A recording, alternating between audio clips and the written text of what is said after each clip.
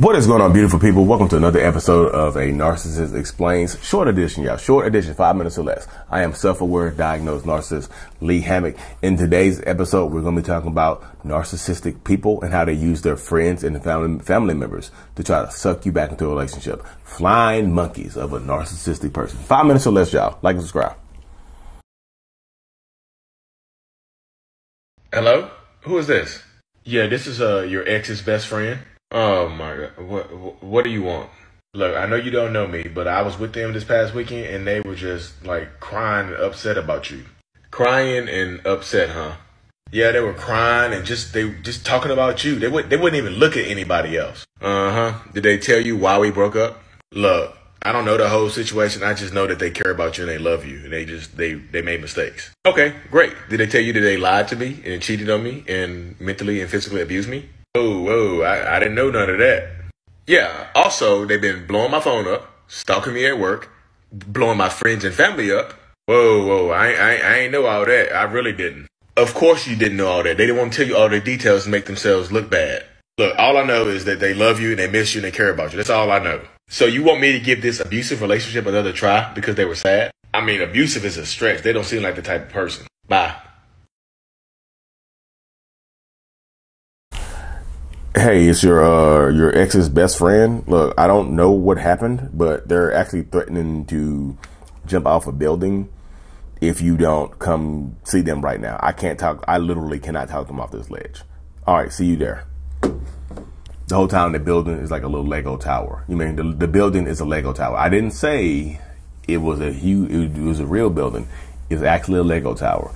Y'all, narcissistic people's friends and family members are not on your side. Typically, they're not going to be on your side. I know there are some cases where like the mom actually saved me, the dad saved me, the brothers and sisters, they helped me out of there.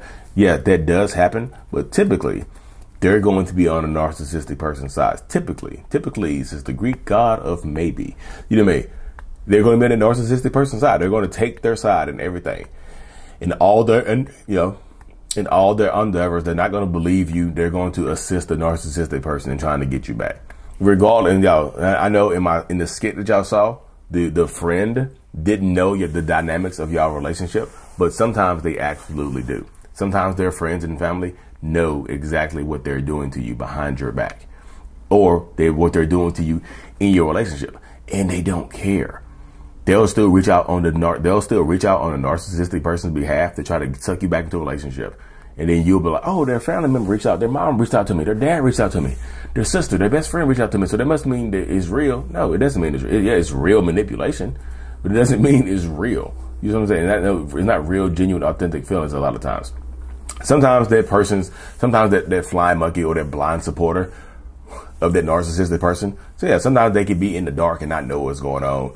And that narcissistic person could actually be sad or whatever. And they're like, why are you so sad?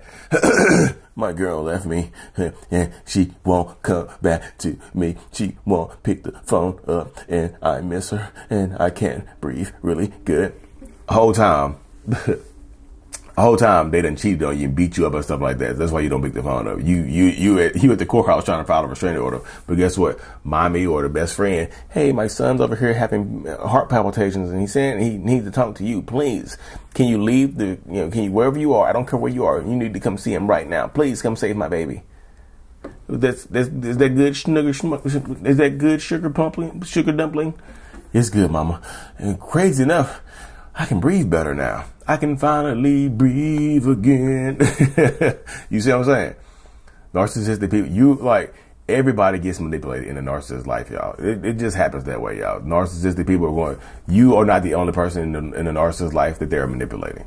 They're manipulating their friends and family to be on their side and support them through anything.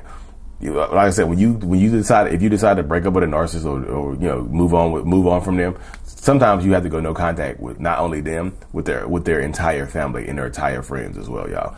Or you run the risk of them reaching out to them, watching your Instagram stories, reaching out to you, trying to manipulate you or harass you, y'all.